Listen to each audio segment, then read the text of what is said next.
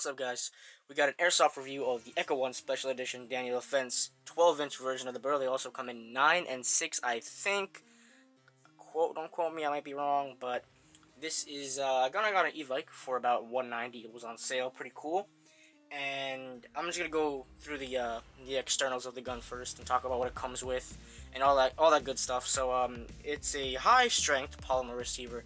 Now, you may be thinking, oh, because it's polymer, you're not going to get it because it's not full metal. But, you know, I've seen comments, people saying on the e-bike comment section, talking about how, you know, if they should get it because it's not full metal, if they should get it or not because it's not full metal. But I think it's a good idea. It's really durable from experience, and it feels awesome. It doesn't feel cheap at all.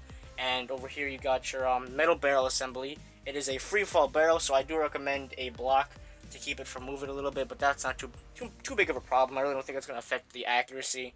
It has a retractable crane stock, of course, and it has full metal, fully upgradable 8mm bearings, version 2 gearbox.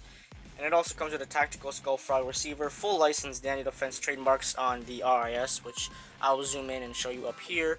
And it has uninterrupted top rail that runs the length of the receiver and tube, which also comes with the free floating barrel design. The inner barrel is 363mm, and the magazine capacity, which is right here. I'll do a close-up of everything I have. The magazine capacity is 300 rounds high cap, compatible with most of your standard companies that make M4 guns. You know, it's gonna work with most of your M4's companies. Yeah, I'm pretty sure. Anyway, put that down here. And the threaded, it has a threaded barrel, which I will show you in another video. My modification to it. I'm making a DMR.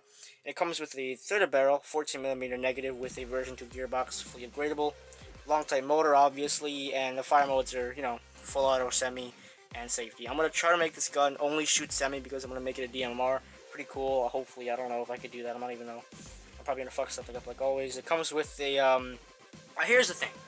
On the website, it does not mention the sights or the battery, which is pretty interesting because I was flipping shit when I was gonna get this gun because they told me it didn't say anything about getting a battery or sights. So I didn't buy those sights over there. I got them from before, and the batteries are the one that came with the gun. Now I bought an extra battery, but little did I know it comes with this battery right here. This is a I'm sorry, I forgot to mention that this is a butterfly style battery. I mean, you could obviously tell that, but I just didn't mention it in the video. I thought I would mention it now.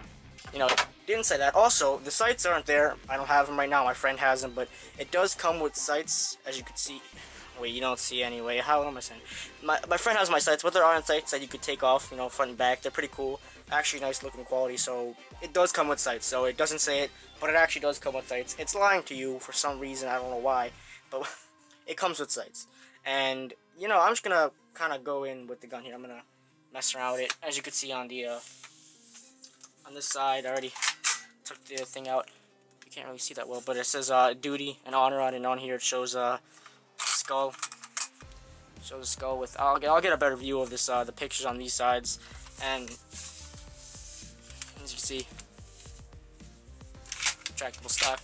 And the only issue is taking the only issue I had was taking the stock apart, or the back of the stock apart, where you had to press this button. At first it was kind of really hard to take off, but you know, after a while you get used to it. And another issue I was having was this was coming off. You got to glue this. I'm not sure if it's my gun defect or if it's any other gun, you know, that made this, if it's a problem or not. But for me, it's coming off. I have to glue it and everything like that. But overall, I think the gun is really good. I tested the accuracy on it, and I will do an accuracy test in another video. And the accuracy is amazing. You know, it's a really good gun.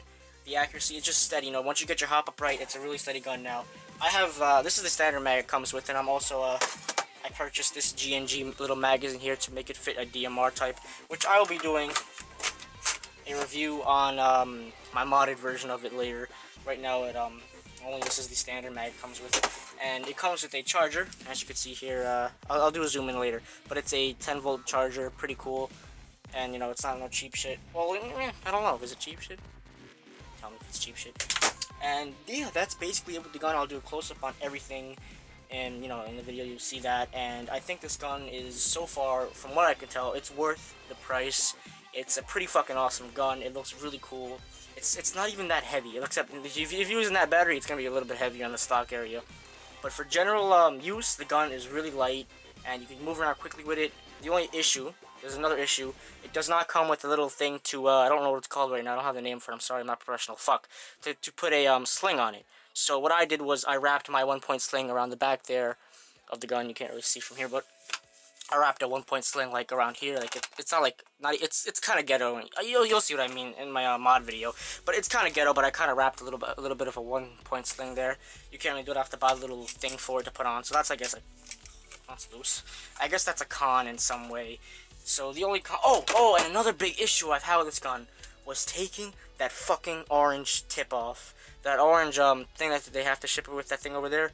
It was a bitch to take off. I tried cutting it with, you know, some shit I tried like using the fucking boiling shit, and little did I know it had like little rivets inside it to keep it from coming off for some fucking reason. I don't know what they're doing. They want me to go crazy, so I had to get a bone saw and cut it off with a bone saw, like completely. I chipped a little bit of the threads on it, and it comes with like this little rubber piece to keep it from doing something. I forgot what happened. Forgot what it does, but I'll zoom in on everything so you get a better shot at everything. So yeah, that's basically my review on the Daniel Defence 12-inch version of the Daniel Defence Echo1 rifle. Thanks for watching, guys. Peace, bitch.